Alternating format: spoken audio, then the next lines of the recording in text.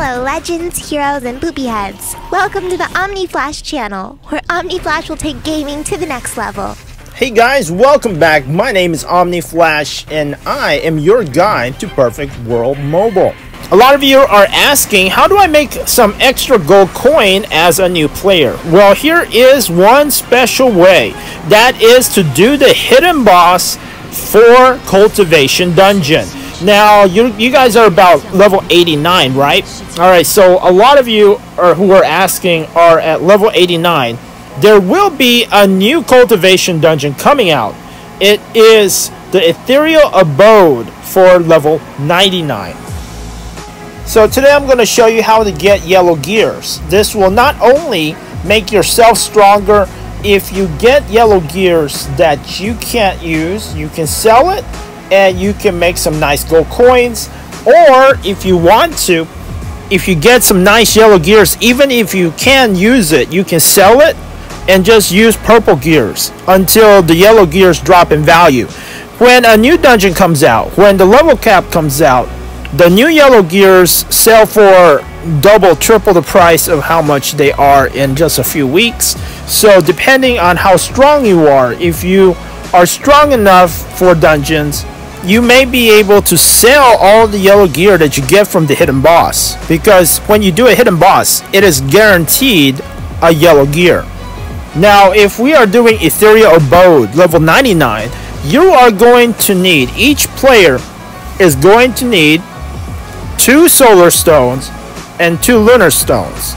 Okay? 2 solar stones and 2 lunar stones. Or the party leader can create a radiant stone from 5 solar and 5 lunar stones. So it is cheaper since your party is 6 people. One way to do this easier is if you have a party, if you have 5 other friends, and each person collect, or they can actually buy them off the stall, and actually every single person, they all have radiant stones. So either the party leader needs 2 radiant stones, or every person in the party has 2 lunar stones and 2 solar stones. So if it's everyone having lunar and solar stones, it will actually cost 12. Alright, so it's a little more expensive.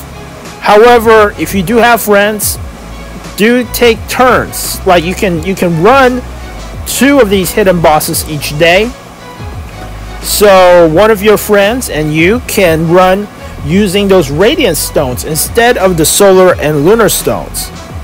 This will save your party 2 solar and 2 lunar stones. It's a little bit more complicated, and you have to trust your friend that they will use their radiant stone and that they will not ditch you, because you cannot do all the runs in one day. One thing about hidden boss, you can only do the hidden boss twice in the same day. If you re-enter, even if you have cultivation tickets, even if you have extra runs, it will just eat your solar stones, it will just eat your lunar stones, and you will not get another yellow gear. So be sure not to run more than 2 hidden bosses in a day. Alright, so briefly about the Ether Fairy. The Ether Fairy actually it does summon lotuses. When it summons lotuses, you have to kill the lotus. Don't attack the Ether Fairy or you'll die from reflect. Also, somebody will get corona and you have to do some social distancing. Don't get close to the person with corona or it will burn you.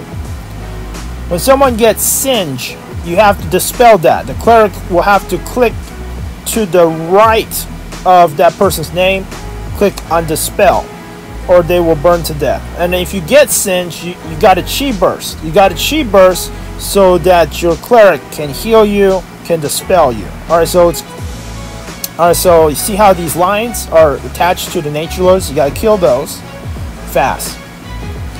Also, when the phoenixes spawn, they will chase you and they will explode in 15 seconds. Stay away from the phoenixes. Somebody in the party can count down for 15 seconds. When the phoenixes start showing up, you can start counting down, and then let everybody know when the phoenixes are going to blow up. Alright, so after you kill the Ether Fairy, you're going to have a choice to go to the final boss or the hidden boss. Now, if you want to do the hidden boss, choose the option on the left and go to the demon holder or something. Let's see what he's called. Alright, so the Sun Devourer. Let's see what he's called. Alright, here's the portal. You speak to it. Demon Restrainer. Alright, so the leader of the party will come down. Alright, so I'm doing the higher level. This is Ascended 119, and we have illusion shards. You will see the same screen for the level 99, except it will say 2 solar, 2 lunar stones. In the 119 Ascended, it is 6 illusion stones. You can make 1 illusion stone from 8 solar or 8 lunar stones. So these solar and lunar stones don't lose value. So this is important to remember. Even later on, after you've been in level 99 for a while and you're preparing for 109 and 119, you want to hold on to your stones. You don't really, if they're cheap, you might even want to buy some stones from the stall. So just to prepare, okay, buy some stones, buy some lunar and solar stones just to prepare for the 109 and 119 cultivation dungeons, which also have hidden bosses. So you can stack up and just collect some extra if the hidden stones, if the solar and lunar stones get cheaper once everybody has yellow gears, you might just want to buy some extra ones. So when the level cap goes up, you'll have extra runs and you'll be able to get extra yellow gears to sell. Now there is one important thing, is after Ascended, once you get to level 119, you want to make sure to use all of your Radiant Stones. So if you ever make a Radiant Stone, after 119, after you ascend, the new dungeons, the Ascended dungeons, do not use Radiant Stones. If you have solar or lunar stones, the Ascended dungeons, you can still take 8 of the solar stones, turn it into an illusion stone, okay?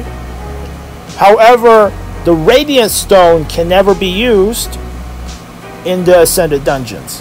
So if you combine and make a Radiant Stone, be sure to use it before you get to Ascended, which is past 119. Alright, so this boss has one really big attack called Slayer Sage Hammer. That attack you will want to chi burst or run away. Later on, he summons Tridents, which you want to attack and kill. Sometimes he summons Fire Tornadoes, which you just have to run away. Well, see, there you go. I got my yellow gear, which I'm going to sell.